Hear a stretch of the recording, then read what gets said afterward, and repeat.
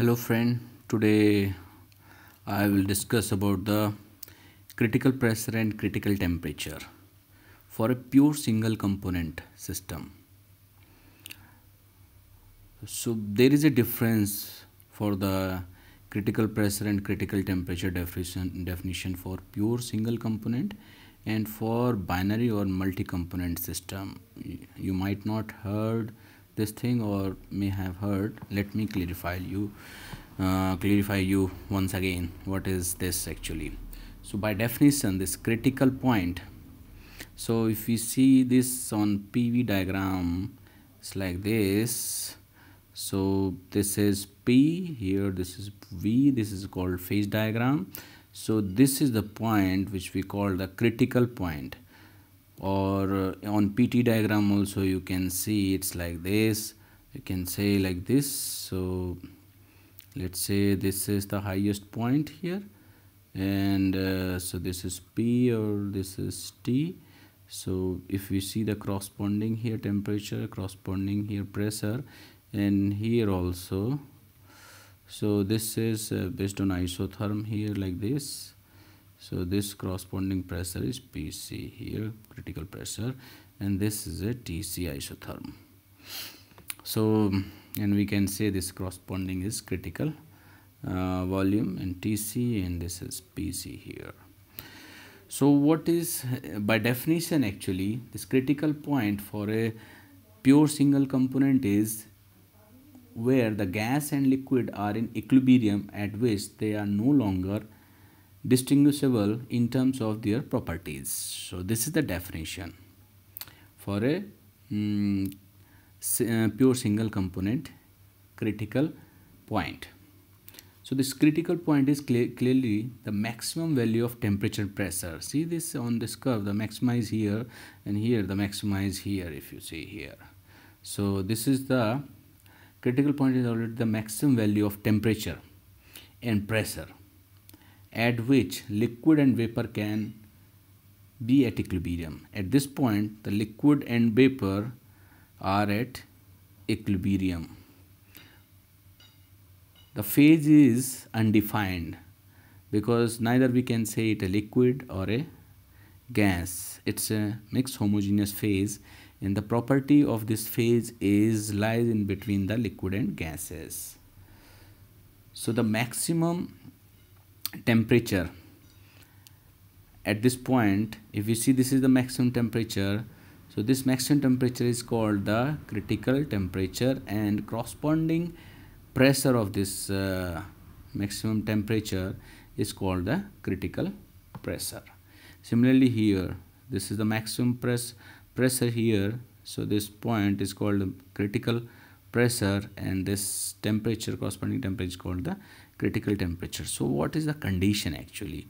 Let me discuss about the conditions. So if T is a temperature of any system or any mixture, or if let's say this is a component here, and we put a piston inside this, and this is only a component here, and we compress it.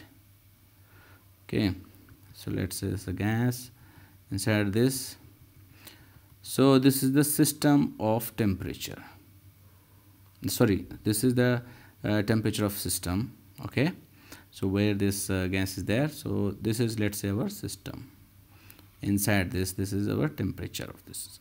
So if this temperature is more than the critical temperature of this A component, so at this condition, at this temperature, if the temperature is higher than critical temperature, so what will happen? Liquid and vapor will not coexist in equilibrium.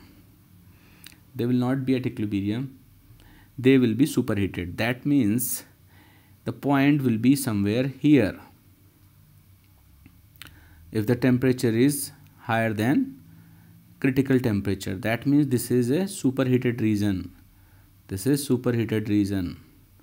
So there will not be any liquid there. So there will be only vapor or gas phase.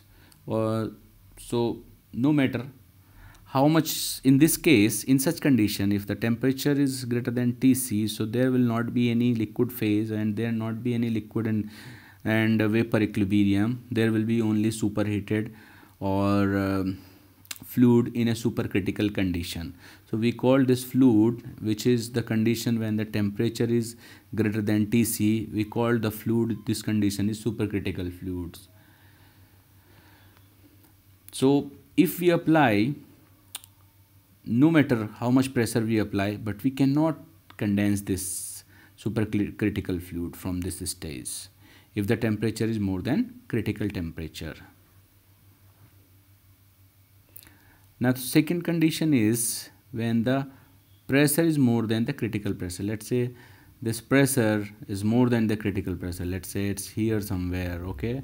So this, in this condition also, this is also supercritical condition. So in this condition we call the fluid also supercritical fluid.